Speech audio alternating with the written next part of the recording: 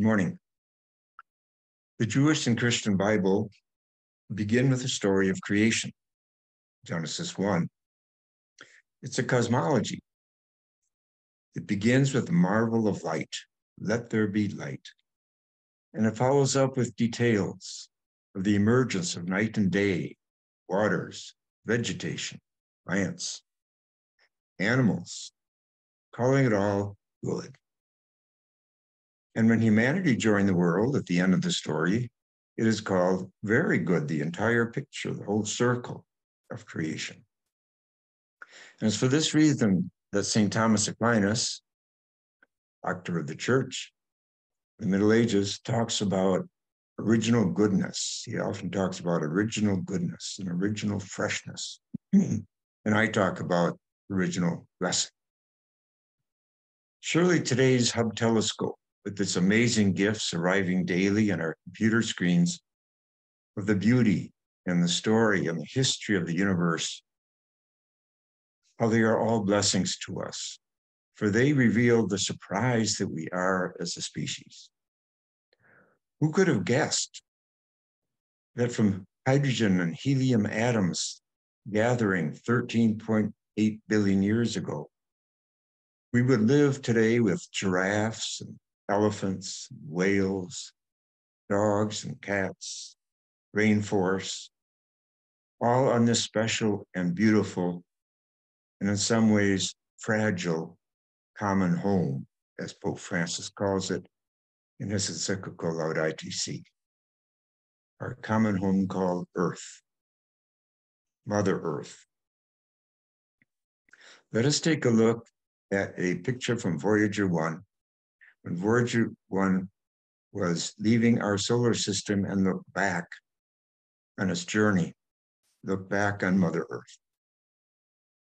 I think this picture is such an important icon for our generation, for everyone today on the earth, because it puts things in perspective, how tiny we are, how special, and yet all these amazing creatures we share Earth with, of course, they're all endangered today because of us, because we have lost our way.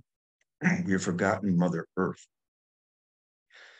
Hildegard of Bingen, another saint and doctor of the church in the Middle Ages, says Mother Earth is mother of all. She is mother of all that is natural and mother of all that is human. For from her come the seeds of all. The earth, she says, must not be injured. The earth must not be destroyed. For in her are the seeds of all. When I first started translating Hildegard many years ago, I shared the following poem in class for the very first time, telling students about Hildegard. And I read this poem. I am the one whose praise echoes on high. I adorn all the earth. I am the breeze that nurtures all things green. I encourage blossoms to flourish with ripening fruits. I am led by the Spirit to feed the purest streams. I am the rain coming from the dew that causes the grasses to laugh, the joy of life. I call forth tears, the aroma of holy work. I am the yearning for good. As soon as I finished that poem, first time I ever shared Hildegard in class, a young man spoke up. He said, I've just come back from living on an Indian reservation in South Dakota with Lakota people, where I lived for 16 years. And the medicine man, who was my spiritual director, he sounded exactly like that woman you just cited. So 12th century Benedictine abbess sounds like a late 20th century Lakota medicine man. Are there more parallels between indigenous wisdom and pre-modern Christian mystics? Oh, yes. Julian of Norwich, 15th century mystic, said, God is the essence of nature, and God is the goodness in nature. God is the goodness in nature. This is creation spirituality. This is a Yahwist tradition, the oldest tradition of the Bible, the author of Genesis 1. Now, Jesus was a peasant farmer, close to the earth, and a carpenter, close to trees and wood making, a craftsman, who worked with his hands with trees and lumber. Pardon me. He was an artist who created parables and stories to share deep truths about God, the Creator, and us, and the rest of creation. How often he invokes the lessons of seeds and birds and rain and wheat growing and the rest, goats and sheep, bringing it all in to awaken us to the holiness of creation and its wisdom that surrounds us. So now we face our extinction as we face our shortcomings and mistakes as a species.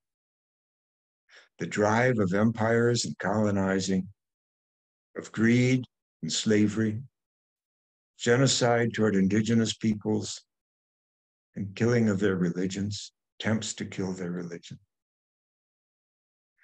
But what did Jesus talk about? He told us to love our neighbor. Is our neighbor just our two-legged neighbors living in the apartment next door? Aren't trees our neighbors? They're loving us, caring for us, extending their fruits for food and their girth for building structures, making fires, and extending their ability to absorb and process CO2 and turn back global warming. Surely we are being invited to plant more trees, a lot more trees. There's a movement called Carbon Yoga, Carbon Dharma, that is urging us to change our eating habits so we can take less land. We can take land from livestock to grow trees instead of growing cattle, to return all the livestock land growing cattle. And scientific studies have shown that if we did this, we would turn back. We would stop global warming and turn it back. We need to listen to the suffering of Mother Earth. Pope Francis urges us to do this in Laudato Si. Listen to the suffering of humans in the current war in Ukraine and the famines that are resulting in Africa and elsewhere. What is Earth saying? Of course it is saying that all our neighbors have rights. We should love them as we love ourselves, as Jesus taught. That was a teaching that cost Jesus his life. It cost Martin Luther King Jr. his life. And it cost Sister Dorothy Stang defending peasant farmers and the rainforest in the Amazon, cost her life. It is hard to love others if we do not love ourselves.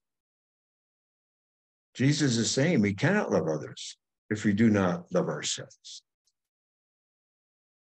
The new story of creation from science, the Webb telescope story, should help us to love ourselves more. Seeing this picture we've shown from far away to our Earth should help us to love ourselves more, because it tells us what an amazing journey we have all been on. The Earth and moon and sun, our special star, the supernova that birthed the sun, and the elements of our bodies that we share with planets and stars in our vast universe. Who cannot taste the sense of the sacred in hearing this contemporary and scientific creation story of how very good our existence is? What an original blessing it is. A story of all our ancestors, two-legged ones and more than human. Of course, we must protect the rights of those forests and fields and waters and seeds that are our ancestors. And our ancestors also fed on these gifts of forest and feed and water and seed. Thomas Berry said, "We will not save what we do not love. and we will not love what we do not consider as sacred. Only the sacred will save us, he said. In the Christian tradition, the archetype for the sacred is the cosmic Christ. The cosmic Christ is the light in all things that holds all things together in heaven and on earth, as Paul says. Today, science tells us there are light waves in every atom in the universe. So every atom is another Christ. Every creature is another Christ. Yes, all beings have rights. Thomas Aquinas defines salvation this way: the first and primary meaning of salvation is to preserve things in the good. Preserve things in the good. So recovering our respect for sacred nature, beautiful, healthy nature, tree people, cloud people, finned, winged, and slithering people, all these are neighbors, requires a nature democracy that can in turn teach our human democracies to come to life again. This is why earth democracy and nature democracy is so precious. If you have a friendship with a dog or a cat and so forth, you know something about the preciousness of other beings. They have their dignity, their beauty. We did not make them, and they need protection from us now more than ever, as well as our love. Let us preserve things in the good. Let us love one another, all God's creation. Thank you.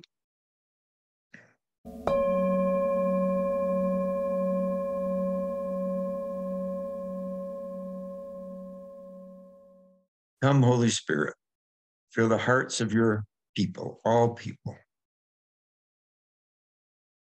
Fill us with love, the fire of love, the fire of compassion, fire of caring, a fire for future generations, and not just generations of humans, but generations of all the beings that people this earth. Let us remember the elephants. Let us remember not to take for granted, the healthy air, the blue skies, the green forests, the rain and waters, the cooling breezes, the health of Mother Earth. Let us cease taking it for granted. Give us the courage to change our ways, to let go, to reinvent our diets, to reinvent our economics and our politics, so that we put the health of creation, Mother Earth, ahead of our own greed and arrogance, narcissism.